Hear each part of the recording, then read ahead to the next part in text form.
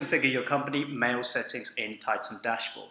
This is going to be important if you're not looking to send emails via Salesforce or Titan's SMTP and you want to configure your own.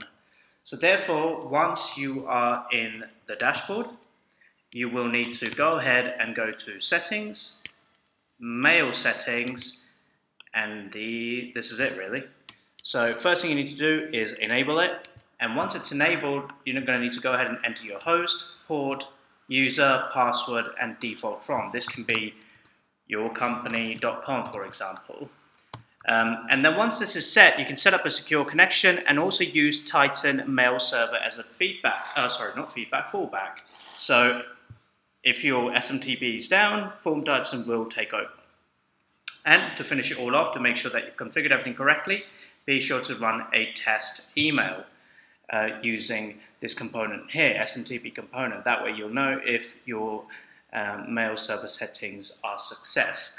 And that's it. It's relatively that simple. Go to Settings, Mail Settings, put in the details, test it, and you're good to go.